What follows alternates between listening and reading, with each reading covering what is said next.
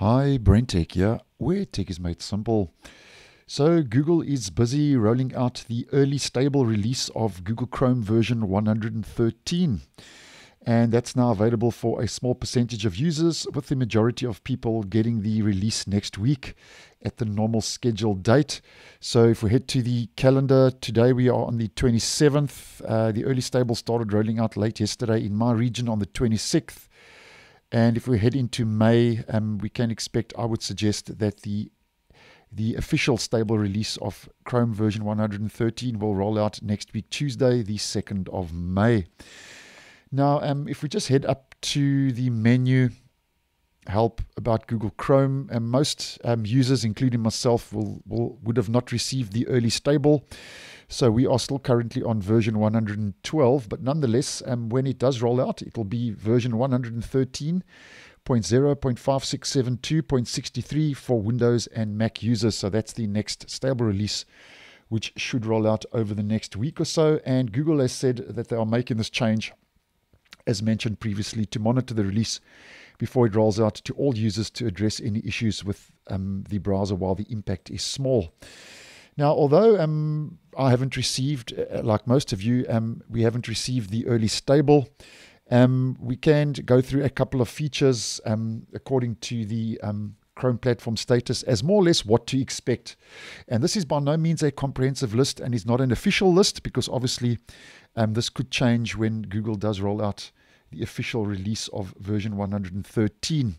Now, if we just hop over to Chrome Canary, which is the preview version, we can have a look at some of the features expected to roll out next week in the preview version.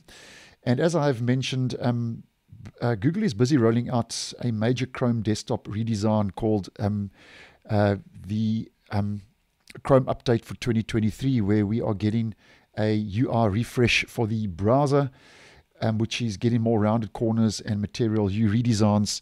So I would expect to start seeing more elements of that, which will flow into Google Chrome version 113. As I have been posting, we have, as you can see, some of the toolbar icons and buttons have received a visual redesign.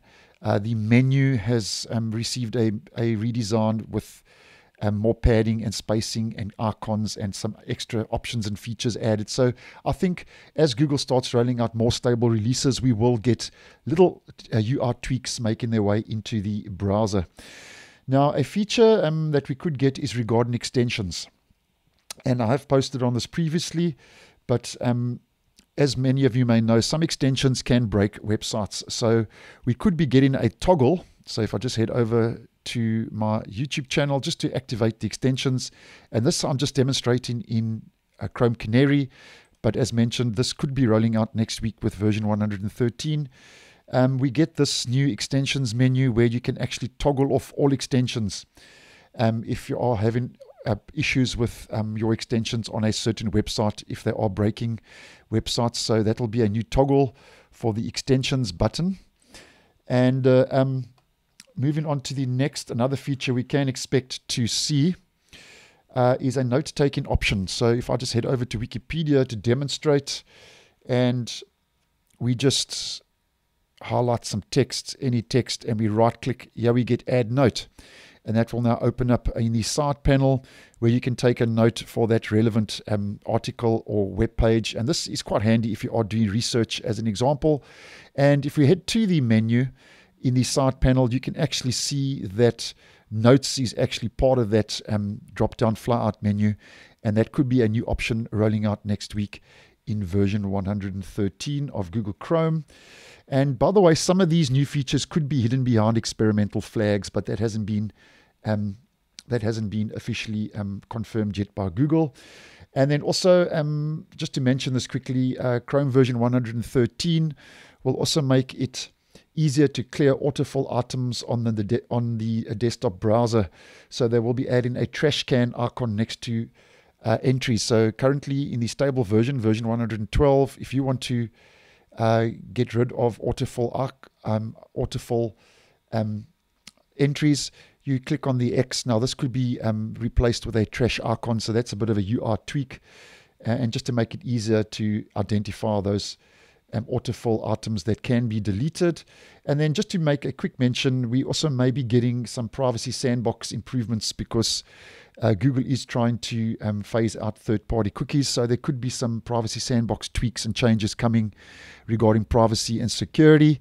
And over and above that, as always, we can expect to see security fixes roll out for Chrome version 113. So that's just a quick overview as more or less what to expect. As mentioned, not confirmed and not official, but just to give you a general idea, and this can change rolling into next week when we do get the official release of Chrome version 113. So thanks for watching, and I will see you in the next one.